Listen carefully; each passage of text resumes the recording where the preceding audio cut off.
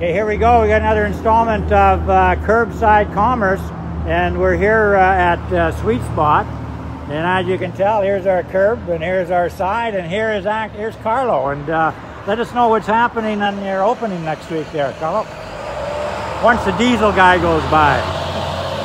Took a wide corner. Yeah, exactly. Yeah. Start over? No, this is good. We'll just keep her live. Okay. Anyway, yeah, we're opening on Tuesday, the 19th at 10 a.m. I just want to say thanks to everyone who supported us over the last couple of months, doing curbside pickup and whatnot. It kept us alive here. It's greatly appreciated. So come down on Tuesday, we'll get a great deal. We're basically reinventing the store and redesigning it for safety flow through there. We're going to limit the amount of people in the store as well, and disinfecting and cleaning to make our customers and our employees safe going forward, really.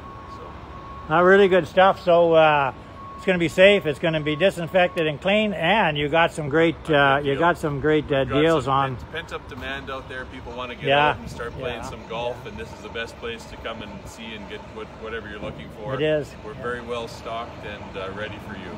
Okay, well, golf is where it's at. Before this other diesel comes by, we're going to finish this off. But anyway, you got to get down and see Carlo and his team at Sweet Spot. It's at the corner of, I'm going to get this wrong, Hosh and Main. And all the best to you. Stay safe, stay healthy, stay positive, and stay golfing. Thanks, Carlo. Thanks, everyone. Bye.